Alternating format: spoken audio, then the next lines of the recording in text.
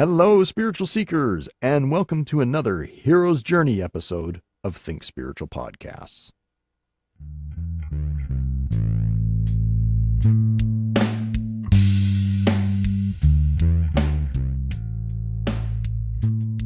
I'm your host, Mark, and today I'm taking a temporary diversion from Joseph Campbell's 17 Steps of the Hero's Journey.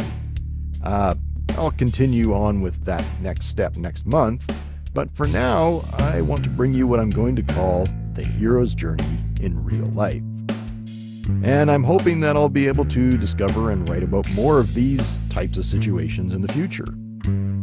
This particular hero's journey episode of Think Spiritual Podcast is dedicated to Nailantei Leng'ete, the girl, the hero who convinced the Maasai people of Kenya to end their practice of female circumcision, also known as female genital cutting or female genital mutilation. I am acknowledging and honoring this woman, not in the name of feminism, nor for standing up to the patriarchy, and not even for fighting diligently for a cause. Nope, it's not for a single one of those external or ideological reasons. I honor her today because due to help from her grandfather and due to elders who actually listened to her and through education and by reaching out to many, many others in her community, Nice has walked the path of the hero. This woman has brought new life and new breath to her community without tearing down the system. She worked with the system to create new pathways towards the future. And she wasn't some stranger from without trying to force a culture she knew nothing about to change. This was her culture and her people, a culture and a people that will thrive as time marches on. And in time, they will weave stories and legends about Nice and how she was the first woman amongst them to speak to the elders on behalf of all Maasai. Now, honestly, I know absolutely nothing about the Maasai people, and I know exceedingly little about Nice and her journey and her struggles. But I know a true hero when I see one, and Nice Nailantei Leng'ete is a true hero. And I have another reason for recognizing Nice as a hero today. To point out that the hero's journey is not only a storytelling motif, as so many people think. The hero's journey is a real life event that every person can experience in some fashion or other. Nice just happens to embody the traits of the classic larger-than-life hero, and perhaps she was born fated to become the embodiment of change for her people. Nice heard and answered the call to adventure when she was a young child. She did not want to take the same path as every other girl in her tribe. She ran away from what was expected of her. She took the left-hand path. But Nice couldn't do it alone. Her mentor, her grandfather, saw something in her. He and other elders saw in her the winds of change. There was a determination in her that they really knew they could not fight against. These men and schools of education were Nice's supernatural aid. They were the outside help she needed to begin her quest of ending the practice of female genital mutilation amongst the Maasai people. And was it easy for Nice? Oh, no, there's no way, absolutely not. She was shunned by her village, and who besides her knows what other kinds of roads of trials she faced? Who knows what she has had to give up along the way? I'll bet she felt like quitting at times.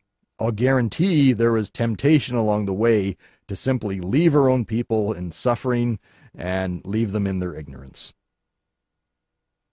But instead, Nice gathered friends and allies. These are people who helped her along the way.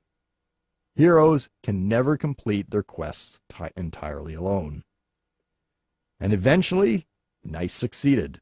Eventually came the day where she was able to bring the elixir of life back to her people and convince the elders to ban the practice of female genital cutting without altering any of their other customs. To end today's episode, I am going to tell you a story. Nope, sorry, that's not correct.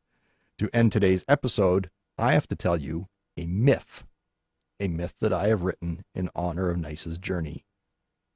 Perhaps it's a terrible myth, but I think I've nailed all the key points. A myth is a parable based in fact, but it's not factual at all. It's an allegory that is not true, but it is, in fact, truer than true. And if you can unravel my layers of meaning in that last paragraph, then you've grasped the entire point of mythology, at least from my uneducated understanding of it.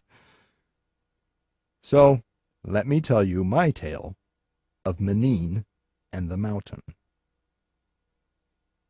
There was once a little girl named Menine who lived in a poor village by the sea. When Menine reached the age of 8, she was told that she must go and gather seaweed every day with all the other village girls. Menine did not want to gather seaweed.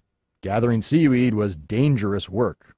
Large waves continuously bashed the sharp rocks where the seaweed was gathered, and even on calmer days there was always the danger of stepping on a poisonous sea urchin or jellyfish. Hardly a day went by when at least one little girl was not seriously hurt or even dragged into the ocean and drowned while gathering seaweed. Not to mention the fact that the seaweed tasted terrible and was hardly nutritious enough to maintain the villagers for very long. Menine cried and begged with her family to not make her gather the awful seaweed. She told them that she would find another food to gather for the village. Menine's grandfather loved his little granddaughter very, very much, and he too was afraid of the possibility of her becoming seriously injured or even of dying. So he told Menine that she did not have to gather seaweed. The rest of the villagers were very angry with Menine and her grandfather, but the grandfather was a village elder, and they could not go against his word. However, they could kick Menine out of the village, and they did so. Menine was very sad about this, as she left her village and family behind, but she was determined that she would find good food that was safe to gather and return to her home triumphant. As she walked, she kept her eyes on a mountain that was very far away. This was the mountain where it was rumored that Dagawa, the god of knowledge, lived. He had been silent for eons, but Menine decided to see if he knew where she could get better and safer food for her village. It took her many, many days to reach the mountain, and when she did, it took her many more days to climb it.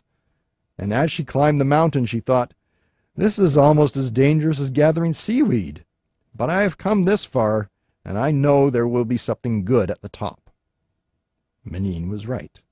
She reached the top of the mountain days later, and there she saw such a wealth of fruits and vegetables growing that she leapt about and danced for joy and sampled each and every piece that she could pick.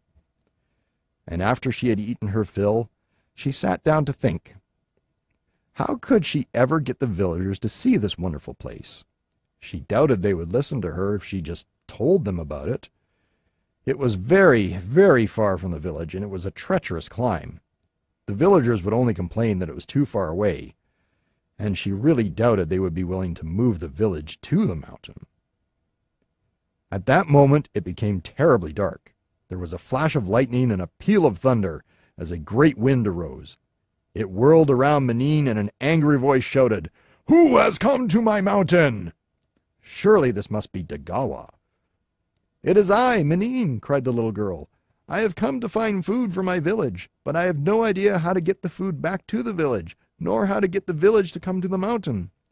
Could you move the mountain to my village, Lord Dagawa?" The whirlwind slowed, the darkness receded, and a strange-looking half-man, half-beast, carrying a large staff, stood before Menine. However, this time, when Dagawa spoke, he did not shout, and his voice was extremely gentle. "Brave Menine," said Dagawa, "you are the first woman to step foot on my mountain, and the first of my villagers to make this request. Long have I desired to make myself known once again to your people, and long have I desired to be closer to them." "But why didn't you?" asked Menine. "My child, How can I possibly explain the ways and laws of the gods to you? I am not allowed to move my mountain, but I will give you my staff, and it will give you the power you need." And with that, Tagawa disappeared in a flash of lightning and a peal of thunder, but his staff remained where he had been standing. Manine hesitantly reached out and took the staff, and when she did, the heavens and the earth shook. She looked back towards her village and saw that the mountain was rushing towards it. At the last moment, just when it seemed that the village would be crushed, the mountain stopped, and with a thunderous boom, a great crack formed and wound down one side of it. Out of this crack, starting from Manine's feet, sprouted a path all the way from the top of the mountain down to the village.